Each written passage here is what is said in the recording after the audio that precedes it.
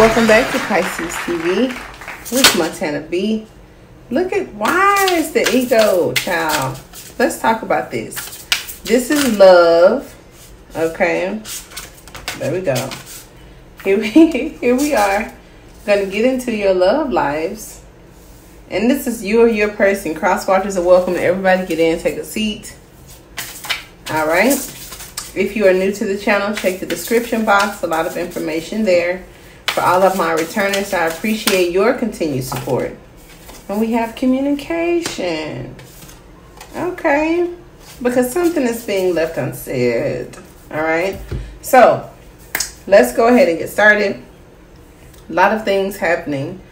Be on the lookout for our New Year's Eve lunch party. If you hadn't subscribed, that's a plus, right? So you get that notification and you're with us, hanging out with the collective. If you're interested in booking your own personal reading to see, you know, where you actually fit with this and how you can communicate your love language better, I do have availability. So look in the description box, booking through my store, or contact me directly, whatever works for you. We're going to go ahead and get started with this reading using the Price of Love Oracle.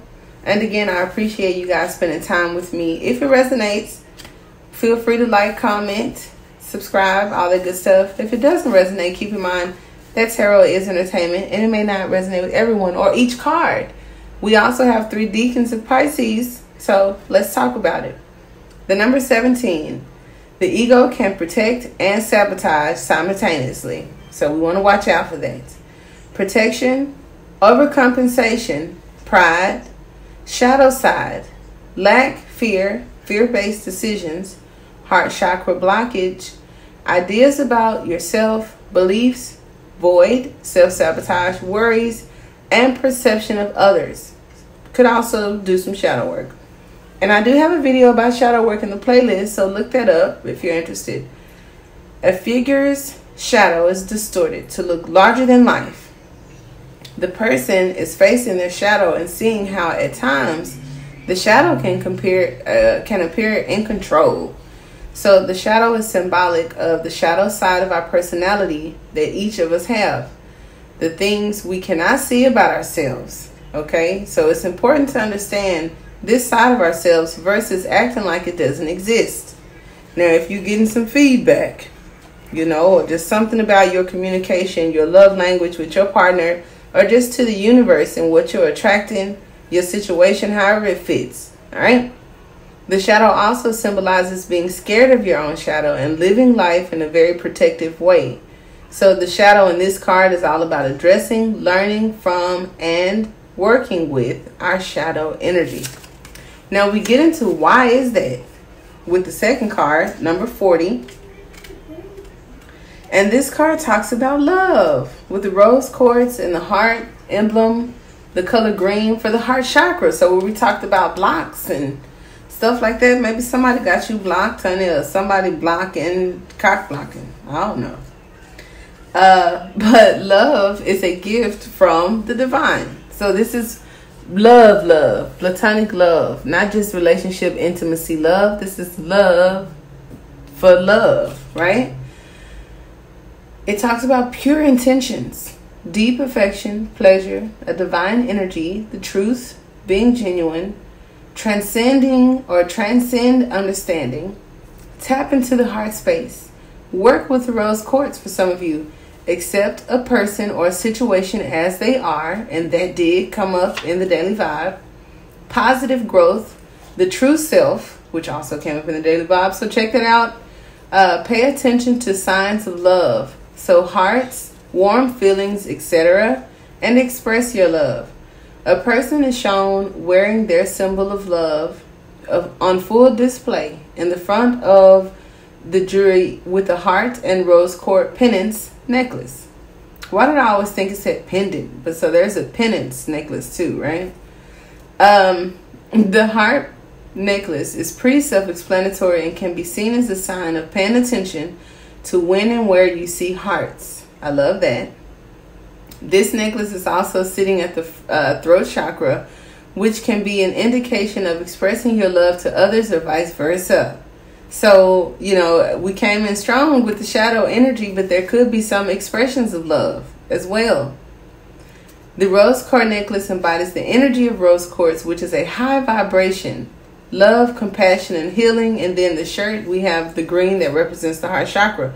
So notice, as we talked about vibration, the next card here is communication, and it looks like a frequency. See? Communication. The number is 33. And let's see why, because this is the advice or possible outcome. So there could be some communication. And if this is advice, it says communication is key. Someone wants to communicate. There is a need to express how you feel. Communication will bring clarity. You will be receiving a message. Okay. Speak up. Activate the throat chakra. So look at that. Still an energy of the throat chakra. Messages through dreams. Reach out to the one on your mind, and important discussions. The illustration of the voice sound wave on this card represents the many frequencies of communication.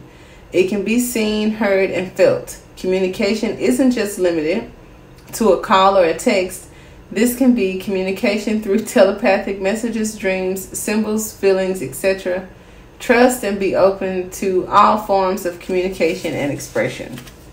Now, I'm laughing only because I go back and forth with the whole angel thing, right? I do believe in science and the metaphysics of the unexplained. Ascended masters, you know, energy that reincarnates and evolves and becomes, and I believe in the soul and all that kind of stuff. But I just was tickled and giggled because sometimes the oracle cards aren't verbatim what needs to be translated. And when we got that protective energy here, and then we have this, you know, noticing the hearts, the dreams, and communication here. And then with this air energy, I don't know why, but I thought about Archangel Michael, who is... And then I got this blue heart on, y'all. So everybody look at it, okay, to get some good karma in your love life. But I thought about a very protective energy. And it said traditionally that Archangel Michael is like sweet on the ladies. So whatever. No disrespect, fellas, because, you know, some of y'all might like Archangel Michael too. I don't know. But I heard through a bird that Archangel Michael is really sweet on the ladies. And so the heart, you know, the protection, the air energy, the symbols, the hey, pay attention, you're not alone type of thing. Because the shadow is like, you know, it's just me and my shadow. Somebody could be going through that. But I absolutely love that. And we do have the lovers here. We have spirit. We have reconciliations. We have the duality. And a unity of some sort. Because look, because they kind of like holding hands or touching fingertips, you know, and they're in this sphere, this protective bubble with spirit. I don't know what spirit it is, because people always say spirit. So is there just like this one master spirit and like every other spirit is like regular spirit? You know, how does that work? I don't know. I try not to be condescending, but I have a lot of Gemini in my chart. For some of you that haven't, you know, found your person yet, or you wonder, we've been talking about these Two of Wands for a month or so, right? So that's coming up. With this Ace of Pentacles, could talk about a commitment, could talk about lessons learned together, could talk about being guided to this big old opportunity, right? I do like that. And so the energy of the ego or the shadow, feeling stuck in situations, trying to hang in there. We had this come up in the daily vibe. So that is Leo. That is very dominant. That's the masculine side. Maybe our masculine sides, you know, need to be rediscovered or talked to or finessed. I don't know. Here we have the World card, where it talks about cycles, completions, all kind of things. And look at this is my Queen of Wands, I think, sitting on here. Because, you know, in the Two of Wands, which we just saw, the two wands usually in the card has the world, you know, and someone's holding the globe, seeing the world as your oyster and taking a new approach. So some of you that could be taking a different approach on how you speak, or I don't know, how you act, how you sit, how you dress. I don't know. That has nothing to do with the tradition, but it's just my interpretation, which you guys have told me is just fine to go with.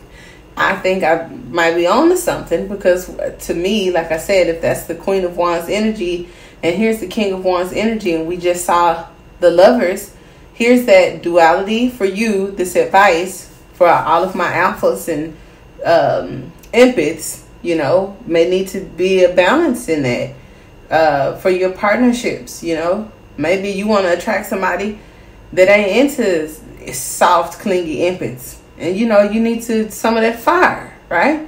And others of us can be very dominant and very sure of ourselves, or putting it on too thick with that ego.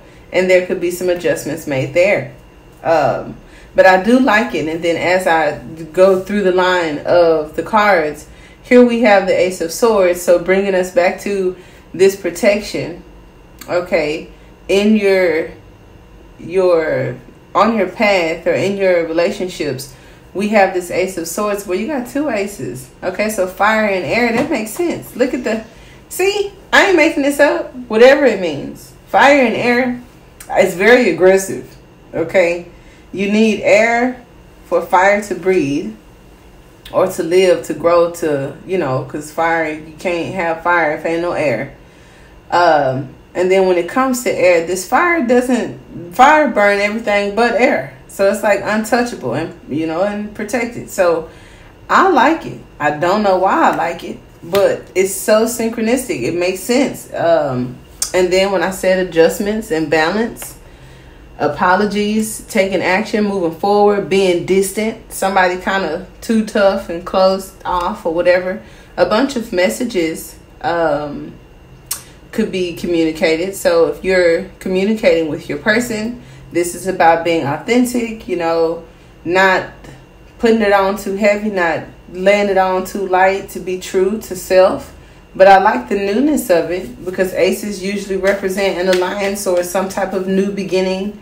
And I feel like you could be meeting people that you've reconnected with multiple lifetimes, and not in a karmic sense either.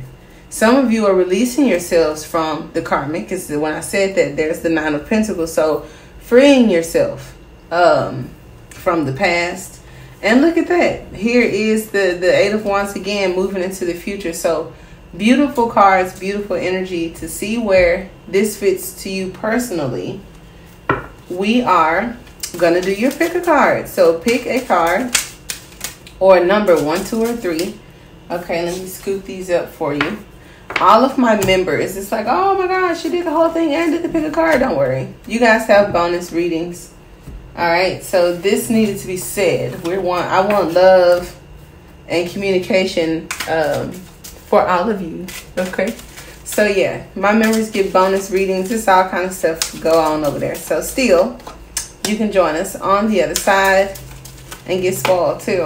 Okay, some extra advice if you single and it's like, how do I do it? We can talk about it. Now these things are coming up soon. Okay, because the house card does talk about some type of communication, a sit down of some sort. I do like that. It may be between some lovers. I ain't mad at that, because this is a love reading. Group 1, you got judication. Okay, so that's like a mediator. Maybe you need to talk to somebody else about it. Or maybe there's, you know, someone who can give you some advice. Okay. Group 2, you got despair. So it's kind of like soapbox energy. I don't know what that's about. And then here we have occupation. So it's kind of like we working on it. You know, we working on it. And that's what I have. I do hope that it helps. Until next time, guys. Namaste.